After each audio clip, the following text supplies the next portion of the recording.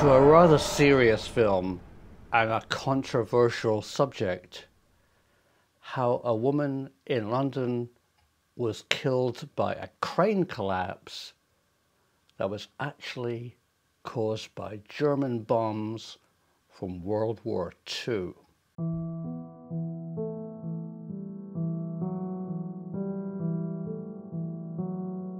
The recent crane collapse in the East End of London is tragic.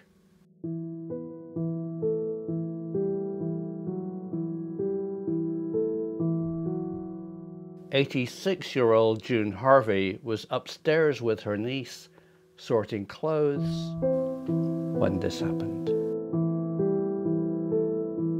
Behind her terraced house in the suburb of London called Bow, the local housing association were constructing new flats at Watts Grove.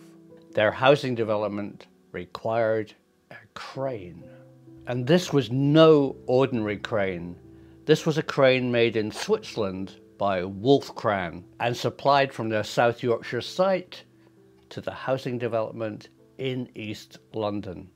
Now, I'm no structural engineer, but my research has found out how these cranes are put up. Most tower cranes have deep, reinforced concrete foundations. Their legs are set in a pad of concrete to hold the crane up. But this kind of crane was amazing.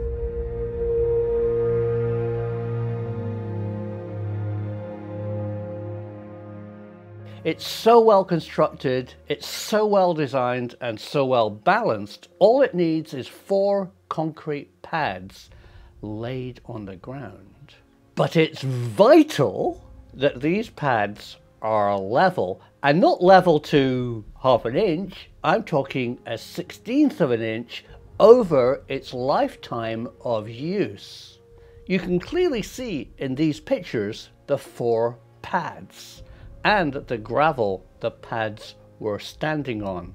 That is the standard way of erecting these balanced, pad-supported cranes.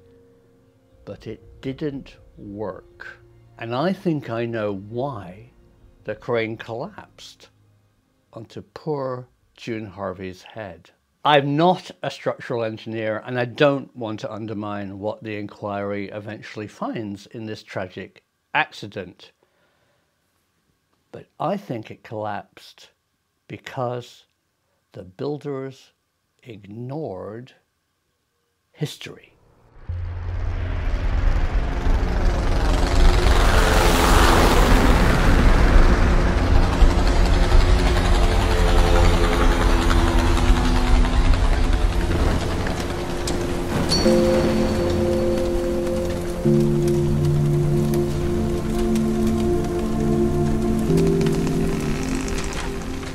This is London in World War II during the Blitz.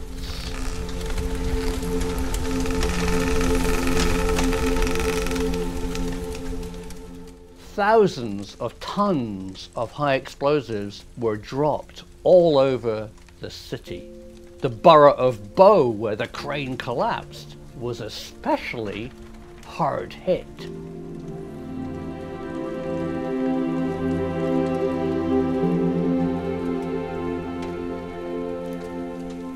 Just look at this map of the number of bombs that hit London, and as we zoom in, look at the East End. For years, this area of London was blighted by bombs. June would have grown up remembering the bomb sites and the lack of construction in her area of London, and that was for a very good reason. The bombarded ground was torn up, leaving craters everywhere. But there's more. London is built on London clay. It's a relatively soft building material, and often buildings need deep foundations and reinforcing in strange ways. Even today, you can see the legacy of the Blitz. And in my humble opinion, the crane construction company ignored their history books. If only they had known that that area of London was bombed to bits.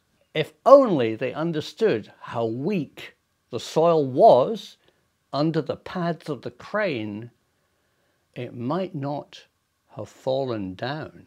I'm sure they used excellent building practice to lay a substrate of gravel before putting the pads down, but this was a unique situation that tragically ended only 24 hours after the crane was put up by its collapse.